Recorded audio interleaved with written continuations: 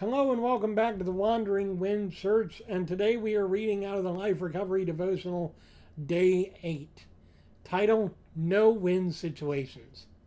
Our Bible reading for today is Genesis 16, 1 through 15. Step 1. We admitted that we were powerless over our dependencies and that our lives had become unmanageable.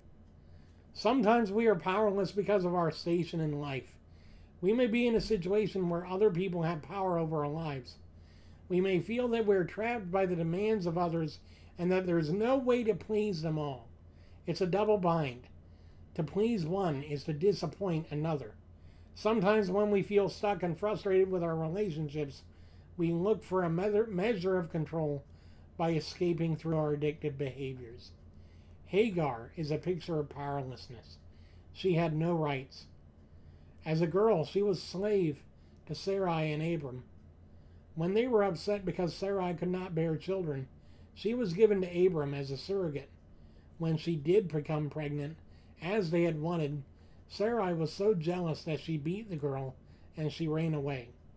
All alone out in the wilderness, she was met by an angel who told her, "Return to your mistress and submit to her authority. I will give you more descendants than you can count. You are now pregnant and will give birth to a son. You are to name him Ishmael, which means God hears.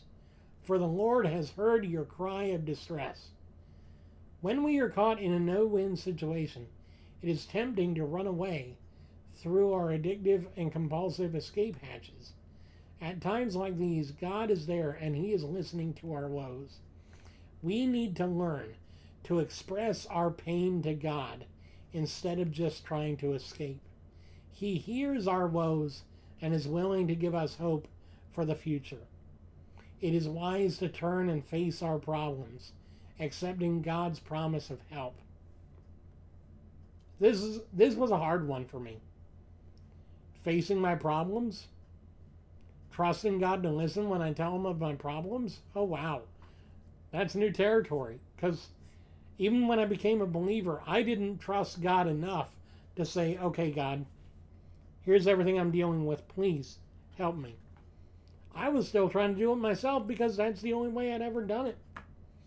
I had been so caught up in survival that I never thought of the idea of thriving, of going past surviving to being a better person, being able to thrive in Him.